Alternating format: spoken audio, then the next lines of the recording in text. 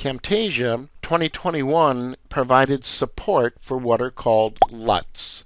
And you can think of LUTs as like just predefined color filters or color enhancements or something of that nature.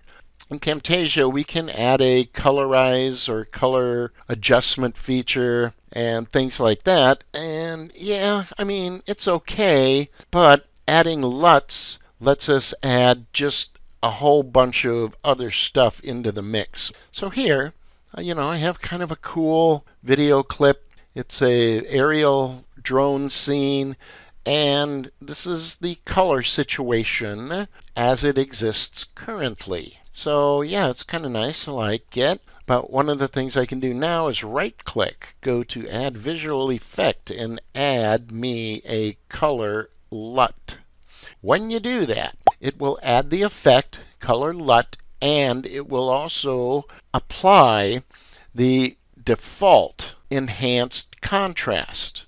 So let's just see what that looks like. If I switch it off, watch the image here, switch it off, boom. Okay, that's a little more washed out. This color enhanced contrast is a filter that, as you notice there, boom, it just really popped the color out, didn't it? Right? And of course you have an intensity button. You can play with that. But Camtasia comes with a few different settings like this. So as you roll over these, it will preview them. So that's Arabica 12, that's Ava 614. You notice that really pops the color out. And there are hundreds and hundreds of them out there. A lot of them are free. These are from our buddy Peter Gilbert at callouts.com. I think that, there's a free set of those. In fact, I will put that in the links with the replay. Peter has a nice little collection here. And as you can see, what it does is, in a lot of cases, I don't know, let's see, can we find one? If we find one that is really kind of muted down, it might be something we would apply like this if we want to de-emphasize the background to put text on top, right? So that's one of the potential uses for it.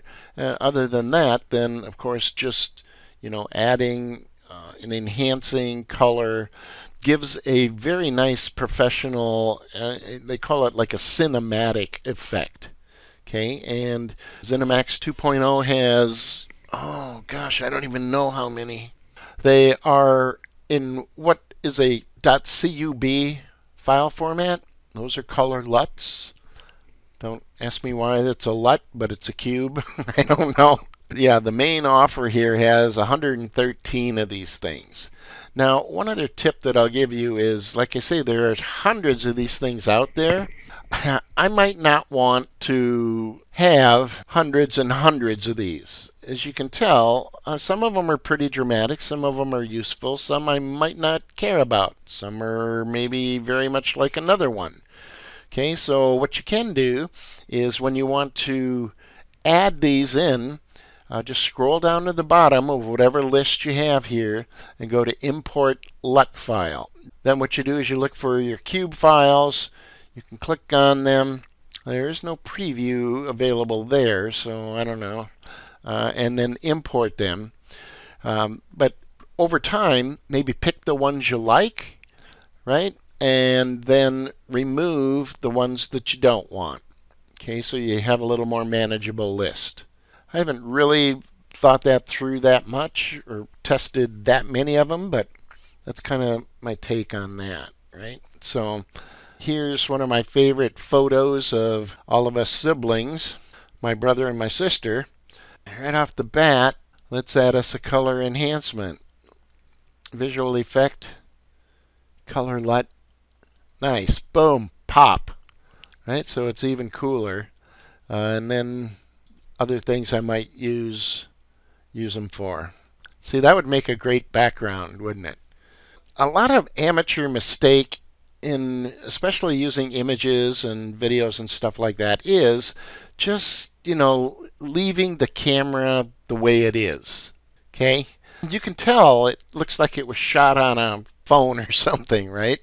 But when you start adding these kinds of cinematic effects, well, things start to get more interesting, in a hurry.